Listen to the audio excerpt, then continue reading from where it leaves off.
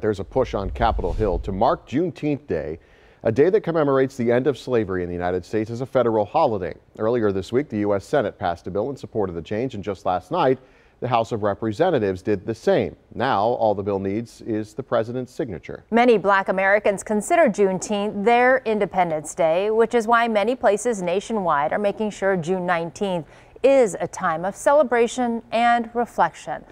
But not everyone agrees that the day should be a paid holiday for federal employees.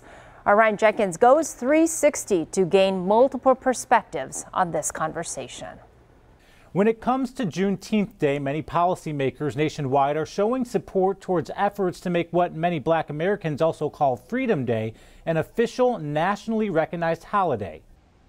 To understand different perspectives, we're going 360, digging into arguments both for and against the change.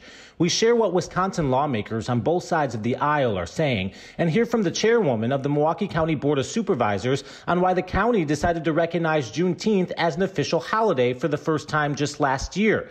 And we hear from the Milwaukee branch of the NAACP on why having time set aside to recognize and celebrate Juneteenth matters. That's where we start.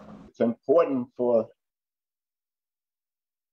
civic engagement. Clarence P. Nicholas is the president of the Milwaukee branch of the National Association for the Advancement of Colored People. He says recognizing Juneteenth as an official holiday is overdue. And it needs to be taught in all public schools so that students as well as adults and parents will know the significance of Juneteenth Day and the importance of not just celebrating, but knowing their history. All but 4 states and many cities and counties nationwide declared Juneteenth an official holiday, but it's still not recognized as a legal federal holiday like Labor Day and George Washington's birthday. Some members of Congress have been working to change that. In February of this year, Senator Tammy Baldwin threw her support behind a bill that would add Juneteenth to the list of federal holidays. Meanwhile, in previous years, Senator Ron Johnson blocked attempts to make Juneteenth a federal holiday.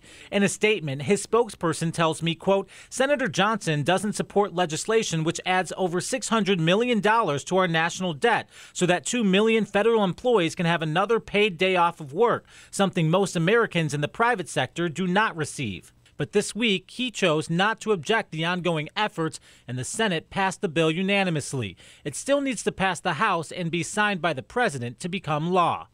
That $600 million figure comes from the official White House numbers given by the Obama administration when the then president gave federal employees the day after Christmas off back in 2014. Senator Ron Johnson is very out of touch with the community at the local level and even statewide. Chairwoman of the Milwaukee County Board of Supervisors, Marciella Nicholson, disagrees with Senator Johnson.